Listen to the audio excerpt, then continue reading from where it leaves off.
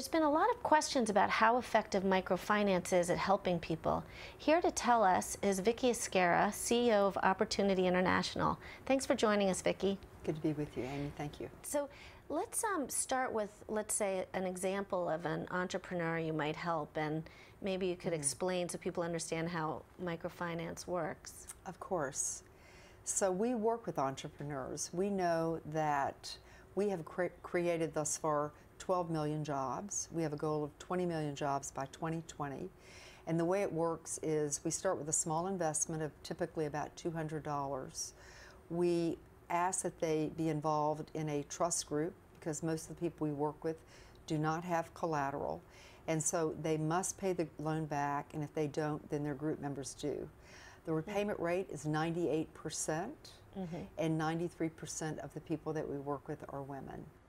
What's an example of a way that Opportunity has been able to really transform the life of a woman in one of the countries you deal in?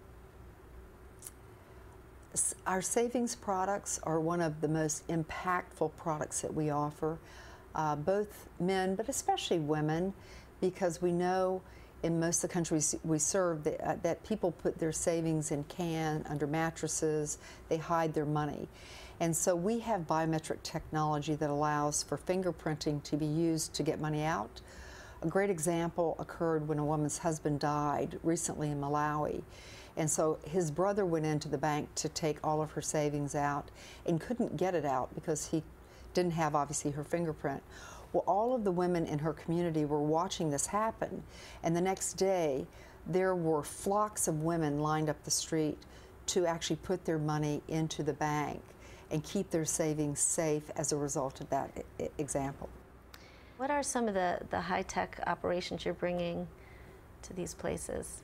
So mobile money is so fascinating, Amy, because it gives us the ability to go into rural parts of India, Africa, the Philippines, Latin America, and really provide banking services without setting up a brick and mortar bank. It allows us to provide jobs in rural places such that young people are not coming into cities where unemployment rates are very high.